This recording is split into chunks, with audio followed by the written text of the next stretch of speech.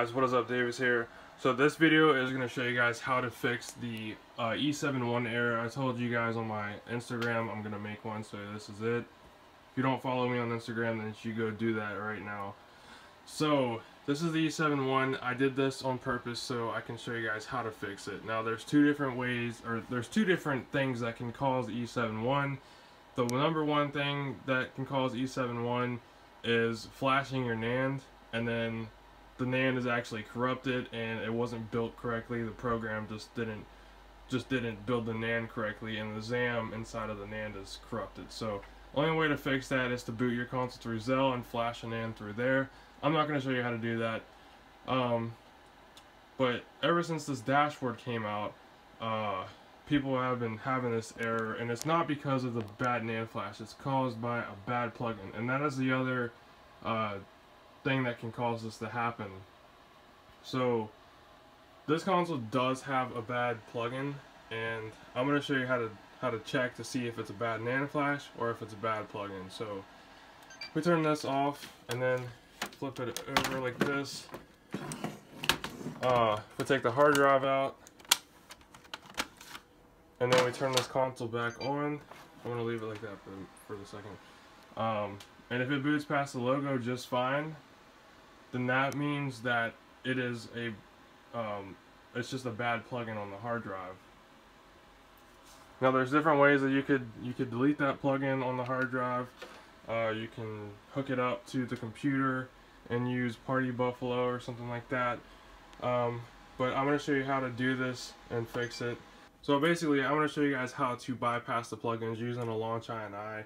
It's really simple, and it takes a couple seconds. So you're going to need a flash drive for this. I have a PNY 120GB USB 3.0. It doesn't have to be that big. The file is like a kilobyte or something. It's not big at all. So we're going to plug this in here, and this is going into my computer. Now you're going to need a launch INI file, and that is what this is right here. And you need a blank one. And a blank one means that there's no plugin set. The only plugin that is set is XBDM, and that is what we need. And then after it's fixed, you can go into Neighborhood and then edit the plugins through there, because you'll be able to connect, because XBDM is set as a plugin.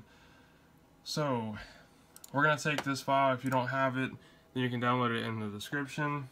But we're going to open up our folder, go to the USB drive, and as you can see, I have the launch INI already on here. Basically, we're just going to drag and drop this right in there, and as you can see, it is right there. That's what we need. So that's it. You just download that file, put it on the root of the flash drive, unplug it, put that in here, turn it on. The hard drive is still in there. That instant boot though, then it'll take you right past the logo, which is what you want. Which you won't be able to use anything right now because of the bad plugin. Alright guys, so the next thing that you're going to want to do is you're going to want to update your stealth server files. And so the bad plugin that we had was XP Online, and if you guys are wanting to use XP Online, then obviously you're going to want to update it. So you're just going to simply, if you're using Neighborhood, you can just drag and drop it and replace the new file. You're going to need to go to their website, download the new files first, obviously, and then, you know, just copy and paste it. So, but if you don't have Neighborhood, or say you have a Mac or a Chromebook or something, you can't use Neighborhood, and all you have is a flash drive, then it's okay. You don't need Neighborhood to do this. You can simply put your flash drive back in your computer, copy the XP Online file back to your computer, to your flash drive, just like you did the launch INI folder that we did earlier. Just copy and paste it, and then you can go into XEX menu, you know, and then just copy and paste the folder there. Just click Y and then click paste, and it's that simple. Now say you don't want XP Online and you don't have Neighborhood to change the plugins, or you know, you don't have Neighborhood to change the launch INI, and you can only do it with the flash drive, then all you gotta do is, you know, copy the new files to the hard drive, whatever server you want to use.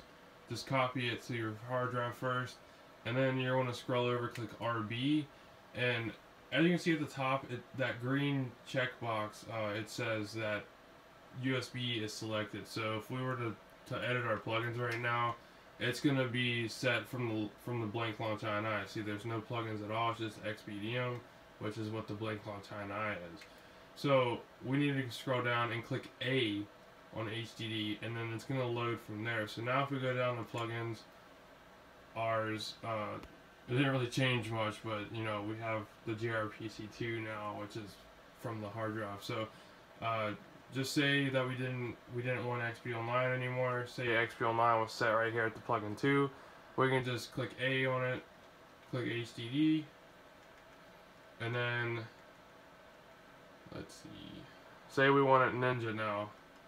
We just select it, then we're gonna click RB, and then click X only, just X, and then it's going to say down there at the bottom that the settings saved to HDD launch INI. So that's about it, guys. I hope this video helped you, and if it did, be sure to leave a comment to let me know that it did help and all that good stuff. So you guys have a great day.